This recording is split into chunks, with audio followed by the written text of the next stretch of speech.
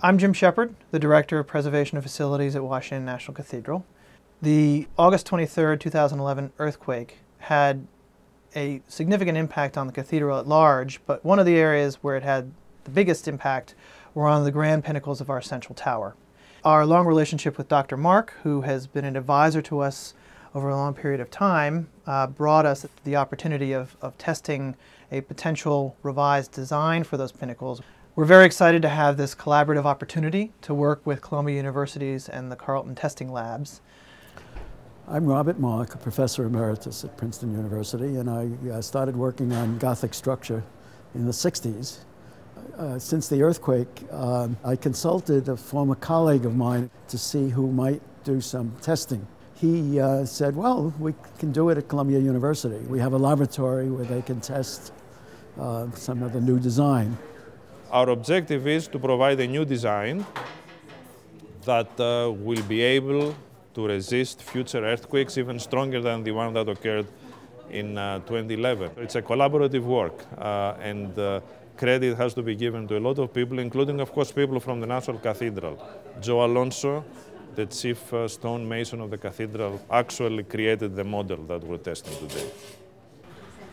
So the Pinnacle is about 8 foot 4 inches tall, weighs about 5,000 pounds, and it is an exact duplicate of the top part of the central tower pinnacles that fell off during the earthquake. What you see here is the 8 foot 4 inch long threaded rod. It's an 1.1 inch diameter threaded steel rod that's threaded into this bottom plate here, and then there's a big nut on the top, and we tighten that nut up so this whole thing is being squeezed together. It's under compression, and it's one of the fixes that is being looked at when the time comes to rebuild these pinnacles.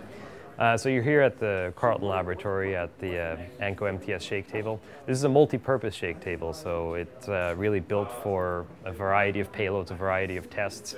Well, the test lasts, in this case, a minute, because the earthquake lasted a minute. And what we will do is we'll excite the system with a peak ground acceleration of up to 0.34 G.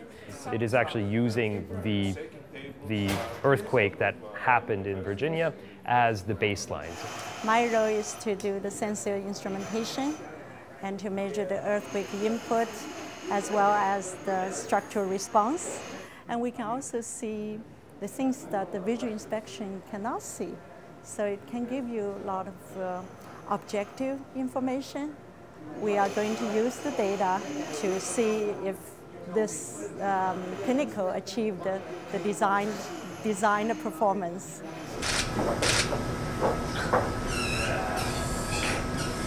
This is what happened in Mexico.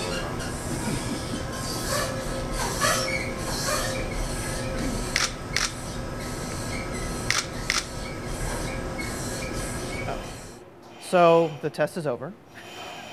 The test that they did today basically had 2 magnitude shakes, and in both cases we saw no damage to the pinnacle, which is terrific.